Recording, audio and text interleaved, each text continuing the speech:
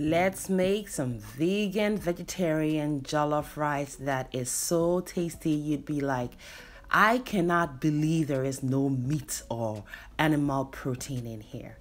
So previously I dehydrated some red bell peppers or paprika peppers. I removed the seeds and the heads, and then I added a little bit of olive oil and some salt, and then I placed them in the oven at 500 degrees Fahrenheit for about 10 minutes just to get the smokiness through, and then I turned the oven down to 175 degrees Fahrenheit overnight, and there they are, dry, bone dry. So I've put a few pieces of these peppers into the blender. I've also added 2 habanero chilies, and I've also drizzled in some oil. Now what you're gonna do is blend it up.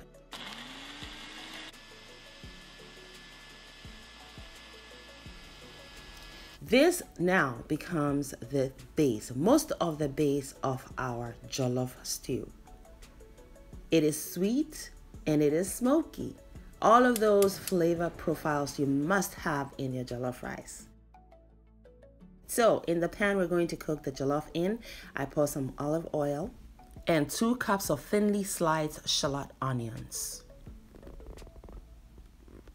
Also remember to season to taste with some salt or your bouillon of choice, and add your crushed black pepper.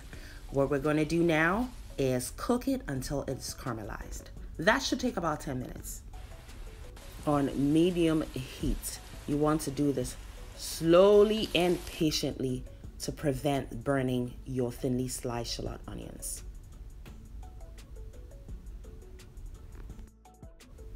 Next, we add some spices and aromatics. First, we add curry powder, thyme, lemon pepper, oregano, all-purpose seasoning, aniseed, and stir to combine.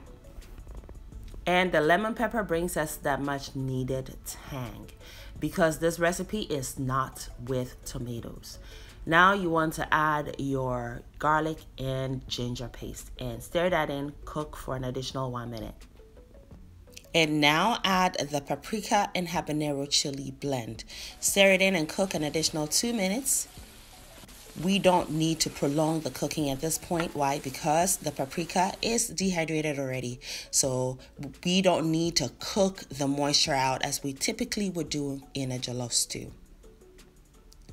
Now you want to add your rice that you have washed. Yes, beautiful people, you must always wash your rice before you cook it so it cooks fluffy. The only way you must enjoy a rice dish like this. Now, after the addition of the washed rice, you must toast or cook it until it's dry. And then add your vegetable broth or any broth of your choice. I'm keeping this vegan, so I'm using my vegetable broth. I'm also following up with some water because we need a little more moisture in here to cook the rice.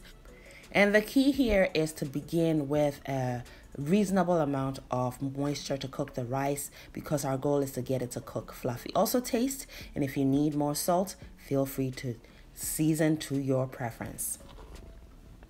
The type of rice you're cooking your jollof with is a huge determining factor of how much moisture to use, because basmati rice cooks a little different than jasmine rice, okay? So in this case, we've added just enough moisture to be about the rice about 2 centimeters higher. Then place the lid on, still cooking on medium heat for the next 10 minutes.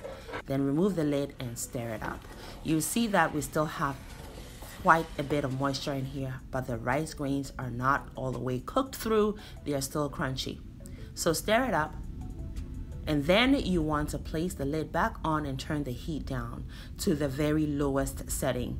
Also place a parchment paper or foil or banana leaves, just whatever you can use to trap the steam, and cook for the next 20 to 25 minutes. Now you should have some condensation that will form.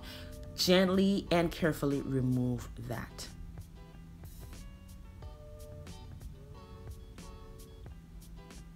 The rice grains are cooked through. They are tender, no crunchiness anywhere except in the bottom where they ought to be, and they are fluffy as you can see.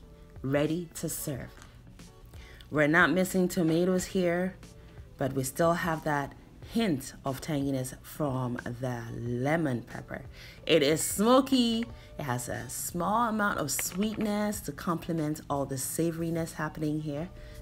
And see how it's pouring out so freely and easily because it is fluffily cooked. And let me tell you, there's no way you'll forget the best part.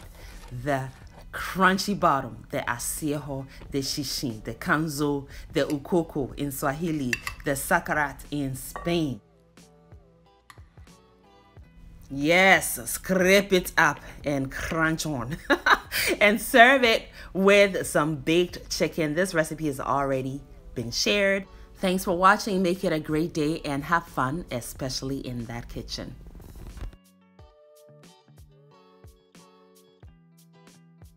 Thank you, beautiful person, for watching the video all the way to the end. Kindly leave me a comment and subscribe down below, and don't forget to share the video as well. Also, watch more videos. It is chop time, and here in Anaba's kitchen, chop time is always yes, friends. So pull up a chair. We are all friends and family here.